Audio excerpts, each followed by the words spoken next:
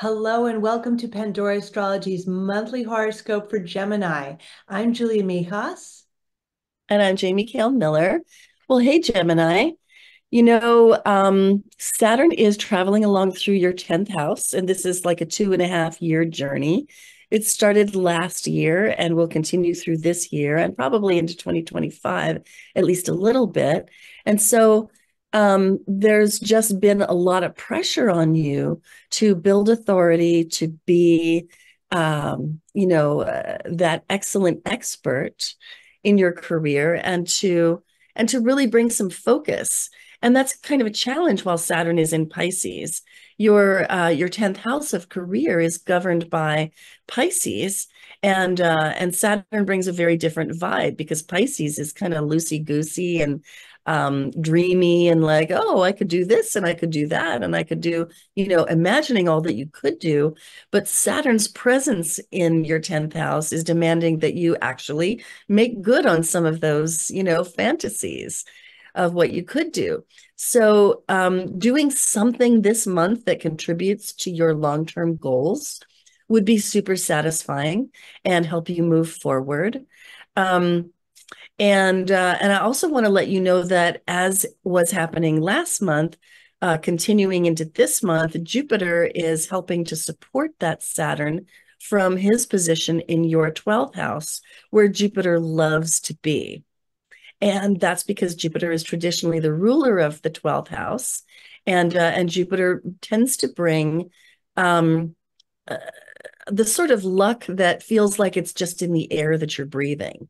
It's the feeling that you're just kind of surrounded by benevolent, unseen forces, bringing you help that you just didn't even know was coming.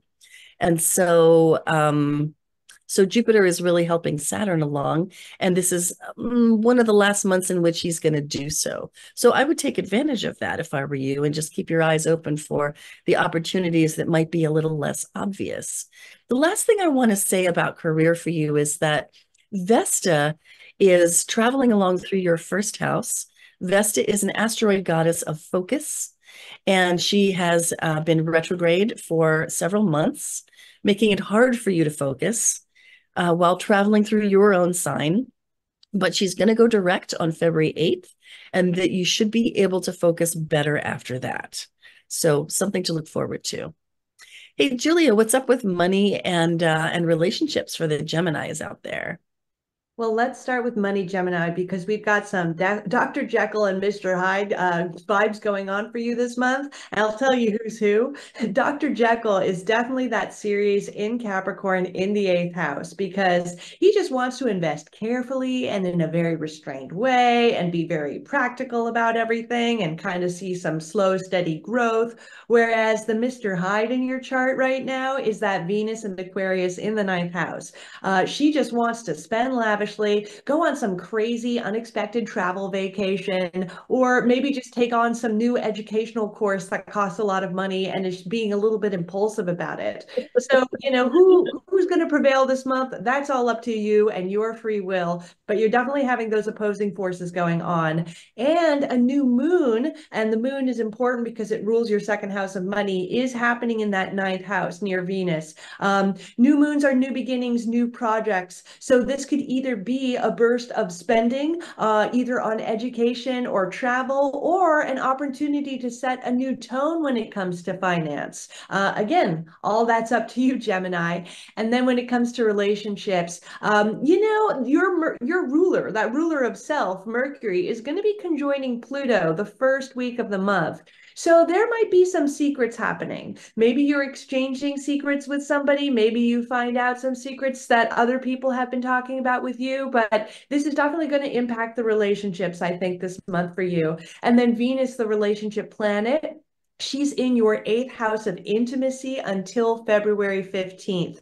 So when Venus is in the eighth house, it is a time of developing deeper intimacy with somebody, psychological intimacy, sexual intimacy, sharing more money. Maybe you're opening up a new credit card with your loved one. So it's a time of just depth in your relationships, I'd say. We also have that Juno retrograde in the fourth house. So if you're currently in a long-term relationship, you could be having a relationship relationship review in all matters relating to your home. Should you and your partner move in together? Should you have a family together? What type of domestic partner do you need? And what types of tweaks do you need to get there? And if you're single, you could be thinking about all of this in terms of your next relationship too. Well, that's all we have for you today. And if you enjoyed this horoscope, please do hit that like button, subscribe to our channel, and tell your friends about us. Find our site at pandoraastrology.com to get a reading with one of us, and find us on Patreon for workshops and classes. And we'll see you around the cosmos. Bye-bye.